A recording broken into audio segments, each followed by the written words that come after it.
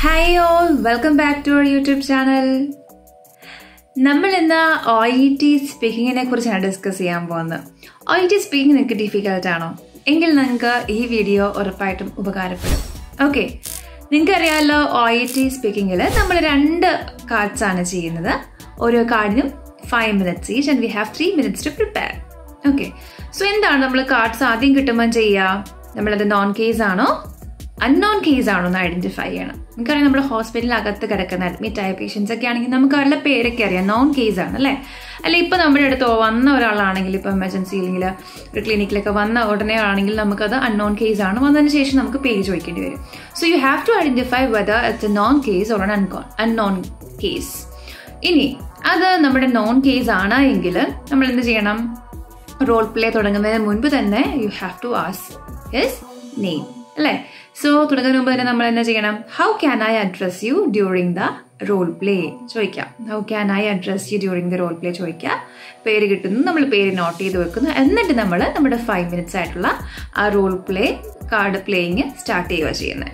Okay, ഇനി നമുക്ക് നമ്മുടെ റോൾ പ്ലേ ചെയ്യുന്നതിനിടയ്ക്ക് നമുക്ക് യൂസ് ചെയ്യാൻ പറ്റുന്ന കുറച്ച് കൺസേണിങ് സെന്റൻസുകൾ. അപ്പം നമുക്കിത് കുറച്ച് കൺസേണിങ് സെന്റൻസ് പഠിച്ചു വെക്കുകയാണെങ്കിൽ ഈസി ആയിട്ട് നമുക്ക് എല്ലാ കാർഡ്സിലും യൂസ് ചെയ്യാൻ പറ്റും. Okay, am I clear so far? Am I clear so far? Are you able to follow me? Are you able to follow me? Did you understand? Did you understand? Is it okay for you? Is it okay for you? പിന്നെ നമുക്ക് എന്തെങ്കിലുമൊക്കെ suggestions പറഞ്ഞതിന് ശേഷം പറയാൻ പറ്റുന്ന ഒരെണ്ണമാണ് how does that sound? How does that sound? അപ്പൊ നമുക്ക് reply വരും, that sounds good അല്ലേ.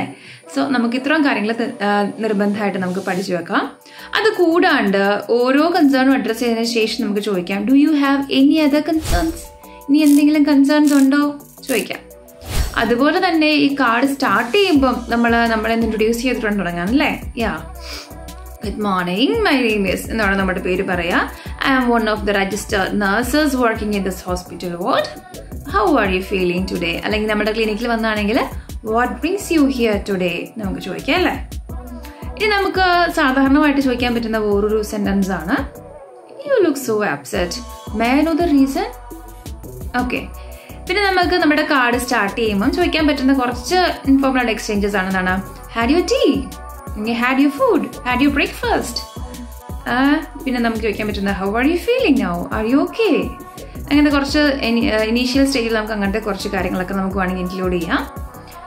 പിന്നെ നമുക്ക് വൈൻഡ് അപ്പ് ചെയ്യുമ്പം 2 കേസസ് ഉണ്ടല്ലേ. ഇപ്പം നമ്മുടെ നോൺ കേസ് ആണെങ്കിൽ, ഹോസ്പിറ്റലിൽ കിടക്കുന്ന ആളാണെങ്കിൽ ഓക്കെ, നമുക്ക് ചോദിക്കാം, do you have any other concerns? ഇപ്പം നോ പറയുവാണെങ്കിൽ, thank you so much for listening to me. If you need any help, you can press the buzzer which is beside your bed. I'll be there in the nursing station. ഇനി നമ്മുടെ inpatient അല്ല, നമ്മുടെ അകത്ത് admit ആയ patient അല്ല എങ്കിൽ നമുക്ക് എന്ത് പറയാൻ പറ്റും? യാ, do you have any other concerns? Okay, thank you so much for listening to me. If you need any help, this is my contact number, feel free to contact me. നമുക്ക് പറഞ്ഞാൽ നമ്മുടെ card കൊടുക്കാൻ പറ്റും അല്ലേ. അങ്ങനെ നമുക്ക് wind up ചെയ്യാം.